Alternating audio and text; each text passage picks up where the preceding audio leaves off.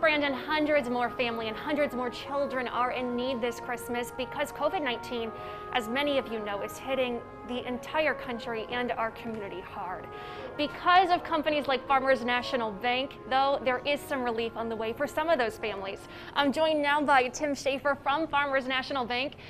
Tell our viewers what you've done for the Salvation Army and our neighbors in need. Well, you know, we've always been a supporter of the Red Kettle campaign, but you know, knowing the challenges they would have this year, you know, we more than doubled our effort. And you know, Farmers is a community bank, and you know, when I started in banking, we were one of 9 community banks headquartered in Mahoney County, and we're the only one that remains. So we do take our charge seriously as a community bank.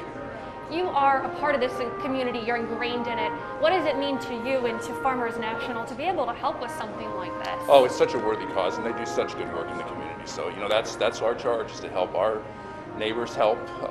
We help our neighbors, and we help organizations that help our neighbors. What do you picture it being like on Christmas or around Christmas for these families who are getting the help from the Salvation? Oh, I'm sure it's going to be heartwarming, and we're just very pleased to be part of that.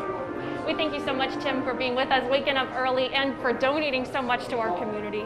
You can also help. You can be just like Farmers National. We are inviting each and every one of you. Grab your phone right now and you can donate to the Salvation Army to help make holiday dreams come true.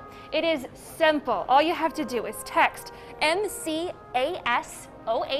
Again, that is MCASOH to 41444, whatever amount you feel comfortable, but just know that money will be going directly to our community, to families in need this Christmas.